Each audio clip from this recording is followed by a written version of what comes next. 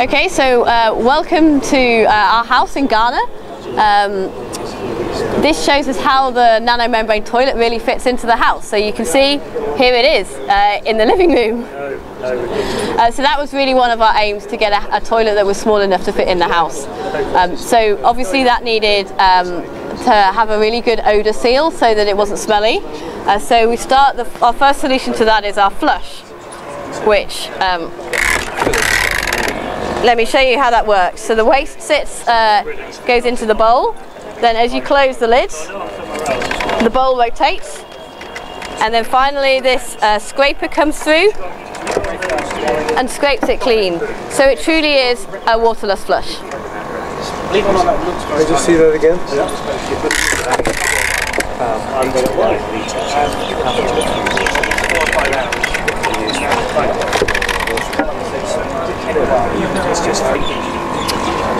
So the waste then drops into this holding tank, and naturally through settlement the solids sink to the bottom, and the solids are then removed with this screw and dropped into here.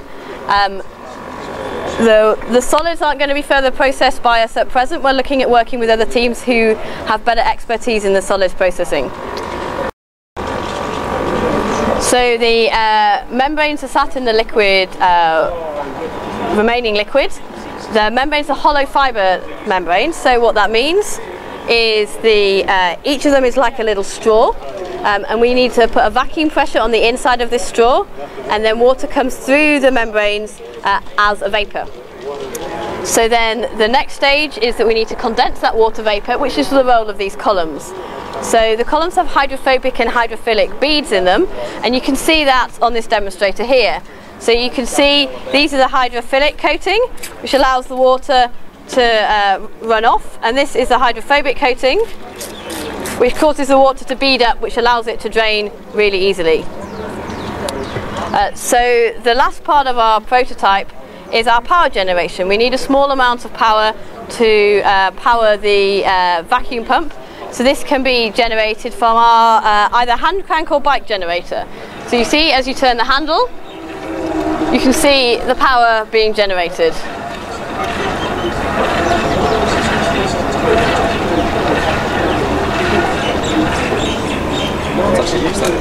And the bike has a similar effect. I can demonstrate that if you like. So again, as you pedal, the power is generated. So that allows us to run our toilet totally off the grid. So all of the components of the toilet, you can see the CAD drawing of how they fit together into our final prototype.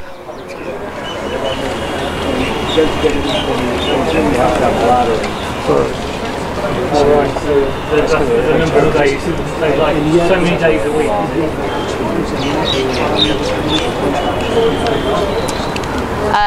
So this is what the toilet will actually look like, and you can see some of the features. So you can see again the flush with the rotating bowl.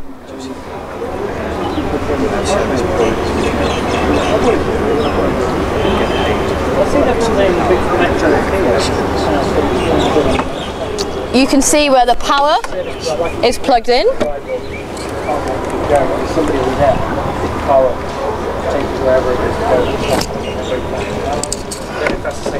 And you can see where the solids are collected.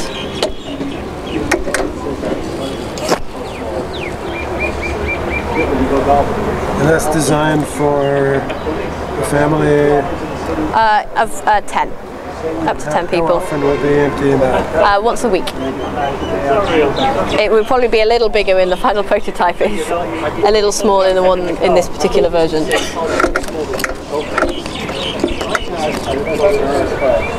And these things are the... These are the columns, yeah, that you saw on the back of the prototype. Super.